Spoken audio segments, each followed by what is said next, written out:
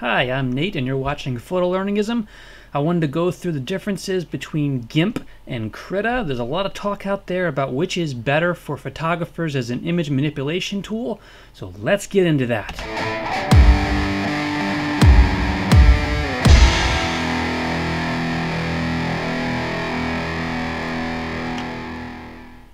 Okay, so jumping right in, I'm going to get a little backgroundness for us going on here. Why not? Feeling in the mood. Jumping right into GIMP, one of the first things I noticed is it does not work with Nikon RAW images out of the box. Why is that? I will demonstrate and prove this. If I grab a NEF and I drag that onto the workspace, this is what you get. That you have to add in additional third-party RAW loaders for that to work. I think that's kind of a no-brainer, and especially because the tool is branded as a photographer's tool, and I'll prove that to you. If I pull up the GIMP main page, hop in and over here, let's look right here. Whether you are a graphic designer, photographer, illustrator, or scientist, ... It's branded as a photographer's tool. RAW should be available right out of the box. All right? That's point number one. Krita does support RAW right out of the box. I'll bring that up here on the side and I will show the same thing. I will grab the same NEF. I'll bring that over here and that will load. It actually gives you the option of working with that RAW format, changing the white balance, adding in some color enhancement or correction, and up it comes after a moment or so. But that is a big deal for a photographer's image manipulation tool. It may not matter so much to graphic artists or other illustrators, but for photographers, this is huge. The tool has to support RAW. That's what photographers work in. That's a standard these days. Okay? So that would be my nitpick, number one. Moving on. The gradient tool in GIMP is not great. I'm actually have to bring in a JPEG here so I can demonstrate this. Let's bring in an image. I'm going to keep the color palette that it has and bring up the gradient tool here and drag that in. And if you can see it, it may be hard over the screen capture here, but it just looks like a cheap tool. It's not very smooth, it's blocky, it's pixelated. It's not a tool I would feel comfortable using on my professional tools, my professional pictures. So that I'm really not pleased with, and I really don't think I could get much use out of. In Krita, I'll cross demonstrate that. We have the same gradient tool, and you can see how clean, how refined that is, how seamless the effect blends from black into transparency. That's what I'm looking for. I'm not sure why this is such a big problem in GIMP, especially considering that people talk about that as the de facto image editing tool. And I don't want to get off on the track that GIMP is bottom of the ladder here. That's not what I'm aiming to do. This is not a dump on GIMP. I'll get to some good stuff, I promise. But I'm kind of coming out of the gate with the things that affected me most because these are the things that I'm looking for. So as a gradient tool and what I would refer to as the vignette aspect, that's not so good. Okay? Moving on to another thing, in that the interface here, at least coming into this from Photoshop, from Paint.net, from other tools that I have used, this layout really confused me. It was kind of counterintuitive for where I would expect to find things. I've become really used to either having floating panels or having most of my tools on the right-hand side. It was a little counterintuitive to have tool controls along the left, and you could argue, yeah, you can customize the stuff and make it what you want. Coming out of the box, it should be as friendly to the first-time user as possible. And it should be expected that they should be coming in with an expectation of where things are. Nobody's really coming into this cold. They've all used software before, specifically photo software before. There needs to be a little more attention to that layout and what makes sense.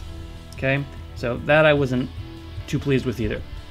Now, let's get to the good stuff. Now that I've spent all this time dumping on that, I want to talk about the good stuff, because I did look at this and find some stuff that I had to say that is valuable in the positive side. So it does have some good perspective tools. Krita lacks a little bit in that area. It's hard to get to. GIMP did a good job of employing perspective. There's a nice handy tool right here, and I really felt like that was well done. And it actually renders the effect in real time.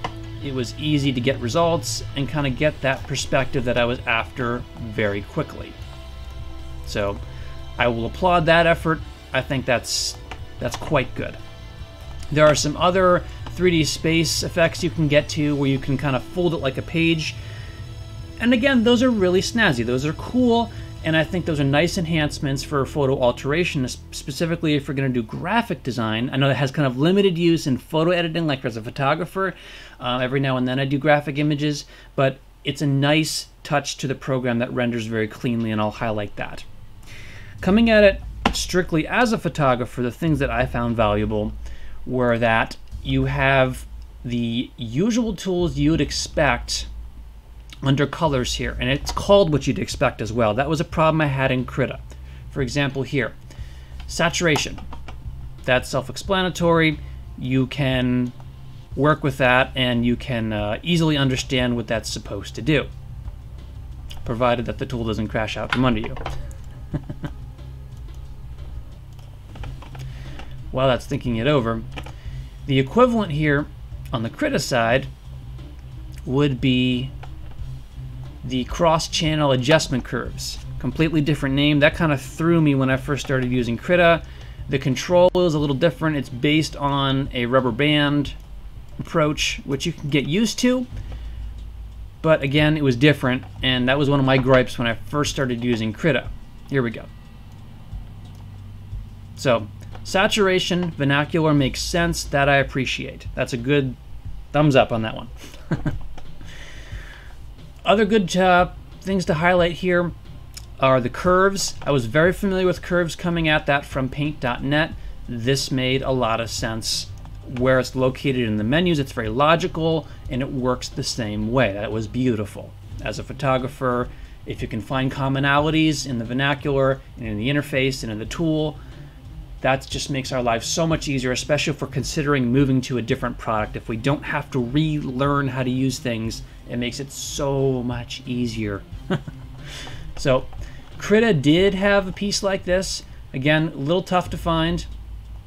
That's called color adjustment curves. If you're not looking for the difference in keyword, once you get into it, it's similar, not exactly the same, but you can work with it. So, good moves on the GIMP side for keeping the same labeling, the same talk, the same terminology. That I really appreciated as a photographer. The last piece I really wanted to highlight is the Smudge Tool. That was something that I still kind of find lacking in the Krita world. Didn't really have it. And it just is something I feel like is missing in Krita. If there's a way to do that, I would love to know it. But this was really intuitive. It's available as a tool right from the get-go. And yeah, that is just missing in action here on the Krita panel.